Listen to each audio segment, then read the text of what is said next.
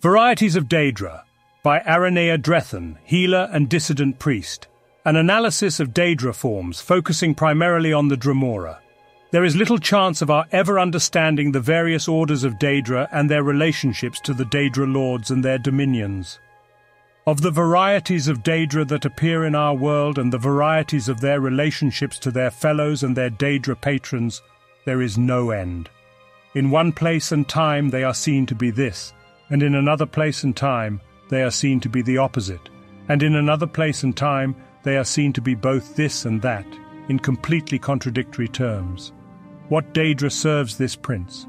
What Daedra gives orders? And what Daedra serves? And in what hierarchy and under what circumstances? What Daedra exist in fellowship with one another? And what Daedra have eternal enmity to one another?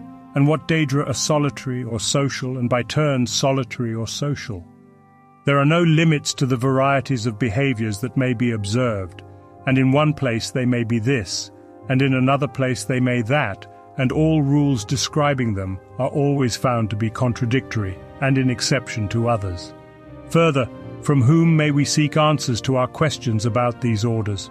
From mortals who know little but what they may observe of another world. From the gods who speak in riddles, of enigmas wrapped in mysteries, and who keep things from us, the better to preserve their dominion over us. From the Daedra themselves, who are never the models of straightforwardness or truth-telling, but rather are famous for misstatements and obfuscations. And even were the Daedra to speak the truth, how can we know if they know themselves, or that there is any truth about them that is to be known, or are all arrangements among the Daedra protean and ever subject to change? In short, what is to be known is little, and what is to be trusted is nothing. These things being said, I shall venture to relate what I have observed and heard of the relationships of the servants of Lord Dagon in my brief service to the Telvanni wizard Dyvaithfir, when I sought him out and offered to bring peace to the victims of Corpus in his sanitarium, once the prophecies of the Incarnate had been fulfilled, and Dagoth-ur had been destroyed, and the blight had been banished from the island of Vardenfell forever. Dyvaithfir told me that he, by choice, trafficked only with two Daedra powers, Mehrunes Dagon and Azura. Azura, he said, knew and understood all things, and declined to speak of these things, or only spoke in riddles. Mehrunes Dagon, on the other hand, out of pride, fixity of purpose, and a predictable lack of subtlety in thought, knew nothing and understood nothing, and was inclined to speak freely and without falsehood. Dyvaithfir said that Dagon's chief servants, the Dremora, were like him in pride, fixed purpose, and lack of subtlety, with the addition of the peculiar traits of honor and loyalty, both within their class and within their relationship to Lord Dagon. And Dyvaithfir said that the Dremora were ordered into clans and castes, and these clans and castes were well defined. Individual Dremora might rise or fall in ranks or move back and forth among clans, but only when regulated by complex oaths, and only at the will and pleasure of their Lord Dagon. The Dremora refer to themselves as the kin, the people, contrasting themselves to other Daedra, whom they consider unthinking animals. The term Kinaz refers to a member of the Dremora race, he of the kin. The least of kin castes are the churls, the undistinguished rabble of the lowest rank of Dremora. Churls are obsequious to superiors, but ferociously cruel to humans and other Daedra. Next in rank are the caitiffs, creatures of uncalculating zeal, energy without discrimination. Caitiffs are used as irregulars in the faction wars of the Daedra, as berserkers and shock troops, undisciplined and unreliable, but eager and willing. The highest of the regular rank and file of Dremora troops are the Kinvols, warrior knights who have distinguished themselves in battle and shown the deliberate steadiness of potential war leaders. Above the rank-and-file warriors of the churl, caitiff, and kinvol castes are the officer castes. A kinreeve is a clan sheriff or clan officer. Kinreeves are typically associated either with a clan fighting unit or an administrative office in the order of battle.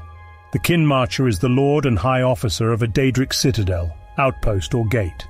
A kinmarcher's command is usually associated both with a unit and with a fief, a location or territory for which he is responsible. Above the kinmarcher is the markinaz, or Grand Duke.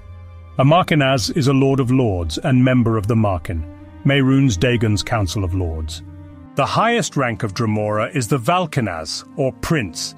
This warrior duke is a member of the Valkin, Mehrunes Dagon's personal guard.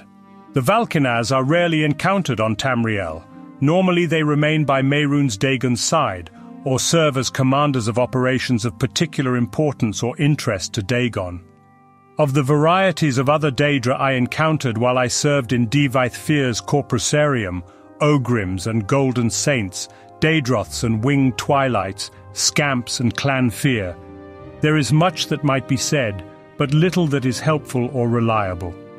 I did note, however, that when Divaith Fear sought a Daedra of a character like unto the Dremora, but of greater power and greater inclination for independence and initiative, or solely as a master, he summoned Jivilai, who are like the Dremora in personality and temperament, except that they hate subordination and are liable to disloyalty and betrayal when they feel they have not been treated with the proper deference and respect. The feral, beast-like Daedra like the Clan Fear and the Daedroth appear in the service of many different Daedric powers, and may represent common creatures existing like wild animals in the wildernesses of Oblivion. Other savage, semi-intelligent creatures like Scamps and Spider Daedra may also be found in the realms of various Daedra lords. The case of the elemental Atronachs, on the other hand, is less certain. Flame and Frost Atronachs, for example, appear to be highly intelligent, but not all varieties of elemental Atronachs seem to be social or to have the power of speech. Divaith Fear preferred not to summon or deal with these creatures, had little experience with them, and showed no inclination to speculate upon their nature, so I learned little about them during my time at Tel Fear.